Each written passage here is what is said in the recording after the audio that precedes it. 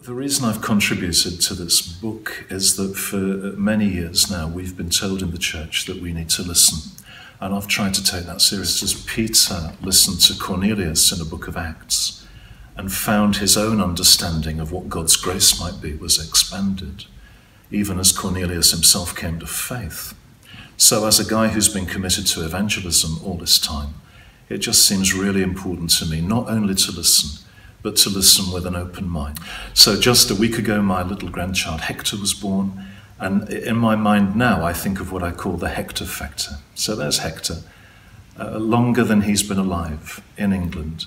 Same-sex marriage has been legal. What I've written and what I'm saying is designed to say is if we're going to listen, let's listen with a real sense that God might be speaking to us. And we bring the truth of Scripture, and we bring the truth of what the Spirit may be saying, and from that we find a way forward. Peter listened to Cornelius, and that changed Cornelius, but it also changed Peter.